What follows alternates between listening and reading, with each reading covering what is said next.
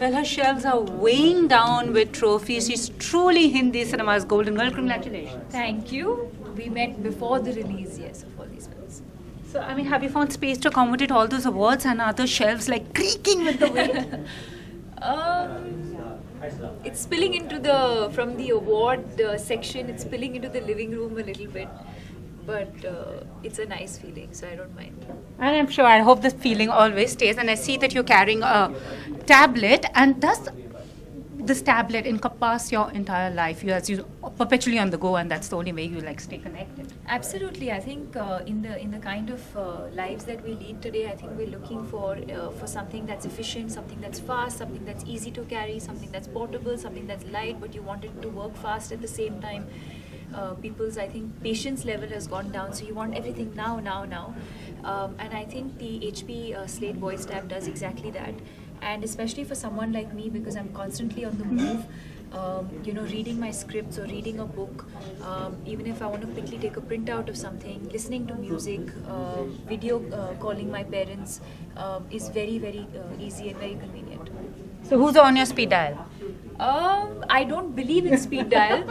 I'd like to keep my options open. And also the song that you said you love listening to music. Which is that one song you feel that describes Deepika Padukone the best?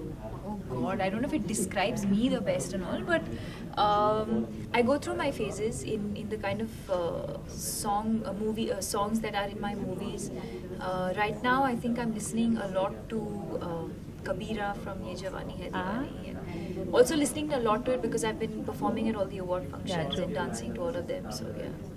And also, you chose Imtiaz movie with Ranbir instead of Salman's. Suraj Barjatiya's with Salman, and Salman is very keen to act with you. I've also been very, very keen to work with him, but I prefer sticking to answering questions that are about the films that I am doing.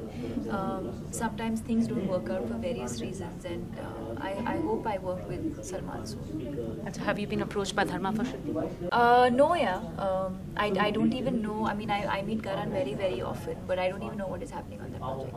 And also, since like you are the golden girl, so now any woman-oriented project, because I'm sure you can carry the weight of a movie on your slim shoulders rather easily.